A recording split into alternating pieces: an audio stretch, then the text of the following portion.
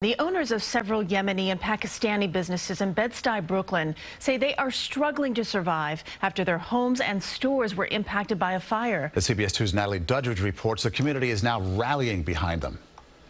We have a bleak future. Now the restaurant is closed, so there's nothing for our family to go on. Assad Chaudhry owns a halal restaurant on Nostrand Avenue, one of several structures that was damaged after a fire broke out at an abandoned building next door on Gates Avenue February 7th. Authorities say 2 people inside were killed. They should have demolished that building 5 years ago, and this shouldn't have happened. 2 people died.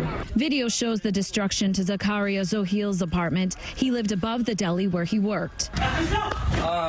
He started recording as the flames tore through his wall. You can hear his panic trying to get out.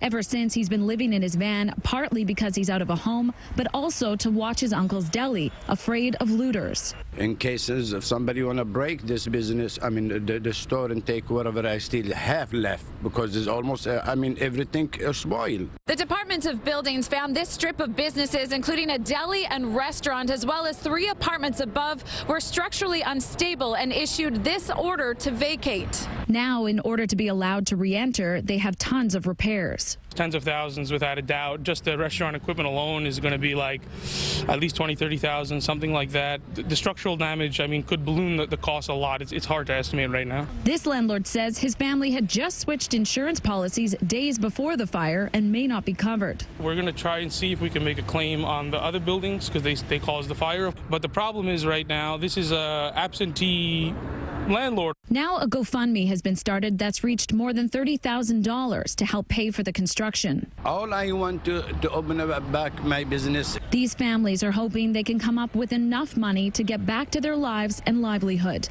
In Bed-Stuy, Brooklyn, Natalie Duddridge, CBS 2 News.